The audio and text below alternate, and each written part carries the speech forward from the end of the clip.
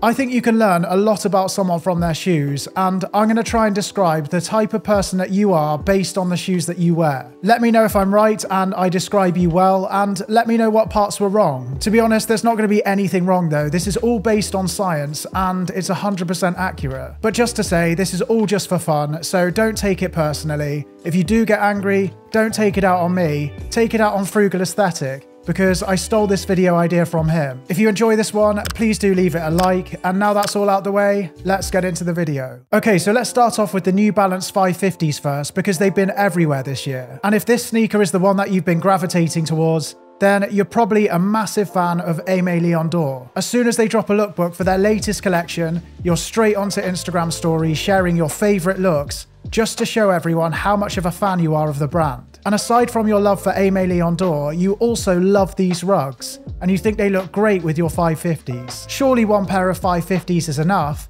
No way, not for you. You need at least 3 or 4 pairs in slightly different colorways so you can line them up and get that shot. You've suddenly developed a love for the New York Yankees, and to show your support, you're rarely seen without one of their caps on your head. Oh, and you've also developed a love for basketball all of a sudden, and you sometimes carry one around and dribble it about in your 550s. But not only do you love 550s, most of your collection is made up of New Balance sneakers. You can't get enough of them. Your favorite colors to wear with them are creams and earth tones, and you're not scared to wear a pop of color, as long as it's paired with earth tones. And after a hard day's work, you come in, you kiss your framed picture of Teddy Santis. This is getting ridiculous now.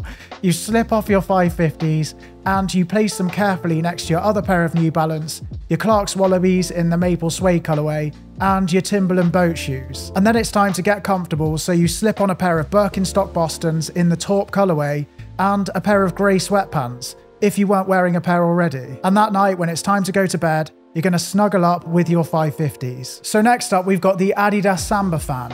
And I believe there's 2 types of fan here. One are the younger lot, so people in their teens and early 20s, and then you've got the more mature lot. I say more mature, it's just people in their late 20s and upwards. But let's start off with the younger lot first. So if you own one pair of Sambas, it's definitely the white pair. You've probably only owned them for about a year max, and since you bought them, it's all you wear. Most of your wardrobe is thrifted, and you're not scared to wear bright colours in your fits. Now, even though the vintage style is your favourite, you do like to dabble with the Gorpcore style too, as long as it's thrifted. Your green pair of cargo trousers are your favourite pair of trousers in your wardrobe. You got them at a thrift store, so you don't know what brand they are. But you probably do know what brand they are because you've seen the label inside of them. But you don't want to tell people that because you want people to know that they're thrifted. On the weekend, you throw that tote bag over your shoulder, it's time to hit the town, and it's time to go thrifting. If you're not thrifting, then you're probably scrolling through Pinterest, or you're posting fit pics on Instagram.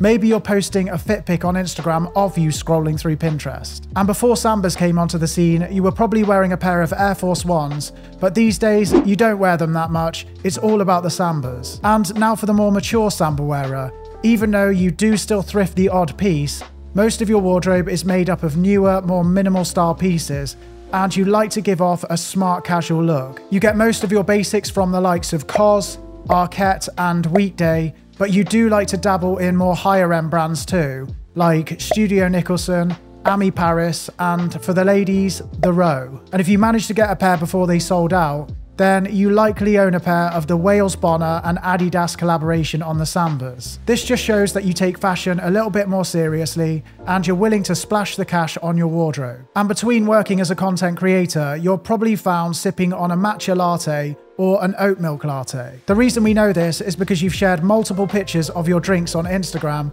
and you've probably got a video on there somewhere of some slow motion milk going into your iced drink. So next up, we've got the Salomon XT6 wearer and the New Balance 990 wearer. Now, the reason I paired both of these shoes together is because the wearers hang around in the same crew. So if you wear these shoes, your main hobbies are drinking and talking about coffee, bikes, and photography. Also, a lot of you are probably passionate runners, and you're part of some running club. But some of you 990 wearers have recently just had a kid, so you just don't have the energy to run anymore. And you runners out there, you spend your weekends going for a run with the gang, followed by a coffee and a pastry with the gang. And after that, you head home, change out of your running gear, have a shower, slip on the XT6s or the 990s, and then you meet up with the rest of the crew that are dads that couldn't run with you for more coffee and more pastries. You also take the most pictures of your coffee and pastries over anyone else on this list, and again, you post them to your Instagram or your Instagram stories. And on the weekend evenings, we can usually find you making homemade pizza and kicking back with a couple of craft beers, but never enough to get sloppy or drunk. No way. You've got to be up in the morning to go running with the gang or to take photos of your pastries and coffees with the gang. Now, although you do still use your digital camera, you have recently started shooting film, and you like everyone to know that. And when it comes to style, function and quality is key. You like to wear oversized clothing that's comfortable, that's practical, and you often stick to wearing the same 5 or 6 brands. And also, UXT wearers out there, you love a pair of these trousers. For a living, you work as either a content creator, a photographer, or a graphic designer, or a mixture of all those things. And just like the 550 gang, after a hard day's work, you get home, slip off your XT6s or your 990s, and on go the Birkenstock Bostons in the taupe colourway with your favourite pair of knitted socks. Your home is heavily inspired by Scandinavian design, and you've got the Monocle Guides, Kinfolk, and Popeye magazines, all placed neatly around your house. So next we've got the Common Projects wearer, and I feel like they're dying out a bit. A lot of them have moved on to New Balance sneakers, but there's definitely some loyal fans about still. And if this is you, then you still love your Common Projects, but maybe not as much as you once did. The problem you face is which sneaker is going to become your daily wearer next. You like the idea of New Balance sneakers,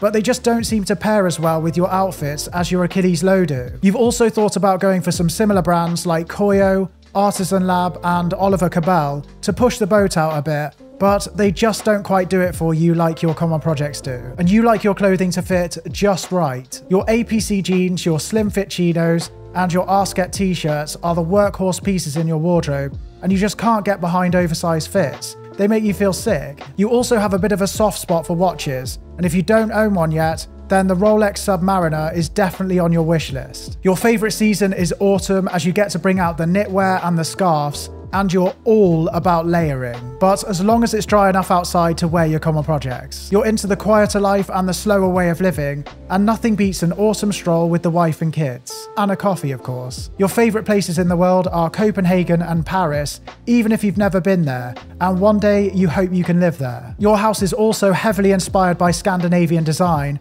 and you've got Aesop in all of the bathrooms, and all over the house for that matter. And you either had or still have a subscription to Serial magazine, which you probably haven't even read, but they're good for photos. And as well as a load of different pairs of Common Projects, all in different colourways, your footwear collection consists of a pair of beige Chelsea boots, a pair of CDG Converse, and a pair of Maison Margiela Gats. So we're moving on to the famous hoof shoe next, the Maison Margiela Tabby. Now these shoes have really popped off this year, and they definitely get a lot of hate, but I'm going to be talking about the loafers and the boots here, not the sneakers for the people that can't fully commit to the style. So for the loafer wearer, these are probably your first pair of tabbies, and you're all about keeping things minimal. You're more into the relaxed fits and oversized fits, and you wouldn't be seen dead in anything skinny, and you're probably from a bit of a street style background. Some of your favourite brands at the moment are Our Legacy, Prada, and Jill Sander, and you get most of your basics from Weekday and COS. You kinda like Arket, but it's not edgy enough for you, so you tend to stick to COS and Weekday. You're all about taking minimal style photos. Maybe it's a picture of your elbow, a glass, maybe the glass has got something in it. And your Instagram feed is the most carefully planned out on this list, and you like to show off how creative you are. So next we move on to the tabby boot wearer. Now your Instagram feed looks a little less planned, but that's how you want it to come across. But in reality, it's very well planned. Now you're more experimental with your clothing than the tabby loafer wearer, and most of the brands you wear are really difficult to get hold of and very expensive. Your everyday person on the street who's not that into fashion has probably never heard of any of the brands you're wearing, and you really like that. Sometimes you do like to add a bit of shock factor to your outfits, but normally you save the more out there pieces for Fashion Week. You're also heavily into the history of fashion, and you like to show off your knowledge to other fashion enthusiasts whenever you get the chance. You also know the exact dates of Fashion Week, and you seem to know everyone at every fashion event. Next up, we've got the Adidas Stan Smith wearer. So if your go-to shoe is the Stan Smith, then you're either a die-hard fan or you've just always worn them. And for the die-hard fans out there,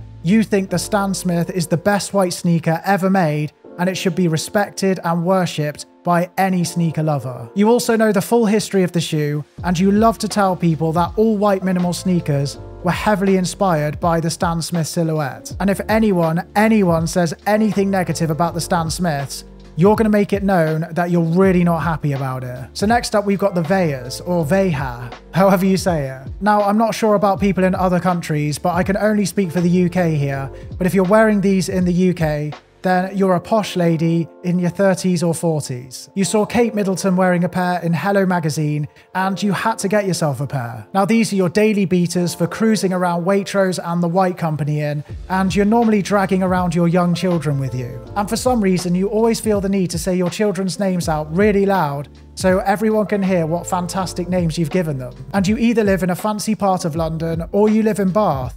And where you live, you don't need a 4x4, but you drive one anyway. You also have a massive collection of long down jackets, although when you're in your Veyers, you're normally wearing an overcoat and a pair of denim jeans. And in the evening, when the kids have gone to bed, you pour yourself a glass of red and sit down to watch Bridgerton or Downton Abbey, and you're in your element. And if for some reason you need to dash out the house, you're in a rush, and you can't find your Veyers anywhere, then at least you've got a white pair of Supergas right by the door. So let me know if I got you right. If you enjoyed this one, do let me know as well, and I might make a part 2.